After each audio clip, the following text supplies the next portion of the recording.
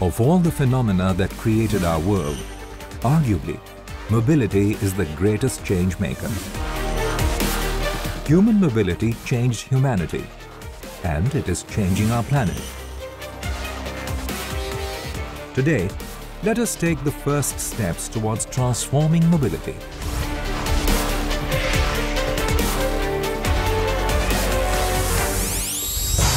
Our world is increasingly urban and increasingly connected.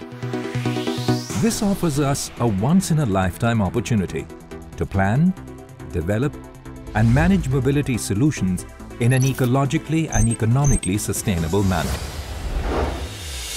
This is as much an opportunity as an imperative, because if we continue to follow the current trajectory, an ecological resource base as large as 4 of our blue planets will be required. And alas, we have only one Earth. We need a paradigm shift. We need answers to a fundamental question. How can we effectively harness the opportunity provided by seamless mobility for economic growth and poverty reduction while mitigating its negative effects? Some answers may be emerging where they are needed the most. India, a country whose urban population will double in the next decade, more than 500 million of whose citizens will live, work and travel in her cities.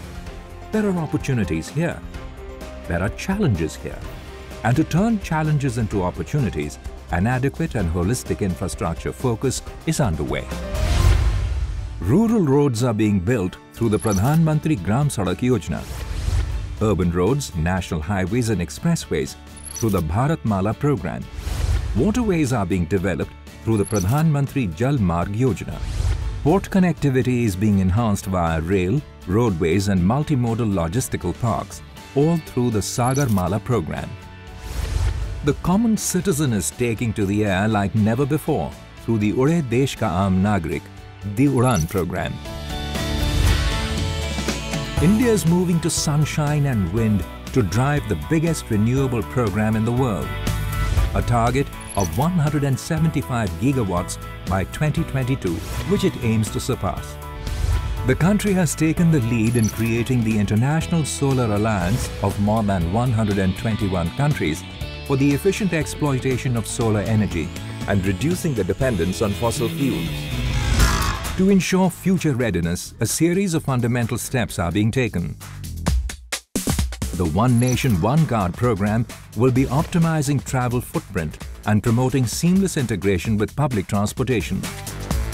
An increased emphasis is being laid on the safety of women and accessibility for the elderly and disabled. Land use integration is being done through master planning and the development of 100 smart cities. Data-driven measures are being adopted and intelligent traffic management systems being put in place. A major impetus is being given to electric vehicles, clean technology and battery manufacture. India has also catalyzed the evolution and growth of pooling, sharing and connected mobility through digital means. A recent study by Morgan Stanley shows that a confluence of trends are transforming India into the fastest growing Auto 2.0 market over the next decade. It estimates that almost 50% of the incremental new vehicle sales during 2017-2030 will come from India. A lot of these miles will be electric, shared and connected. India is therefore taking the ambitious challenge of manufacturing clean vehicles and batteries and accelerating the pace of innovation and research and development.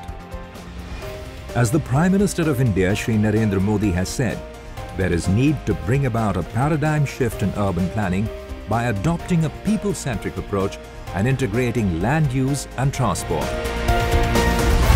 Bringing the world's story to India, taking India's story to the world, accelerating global growth, skills and employment, and speeding the world's transition to a clean energy future is the objective of this summit. We will move.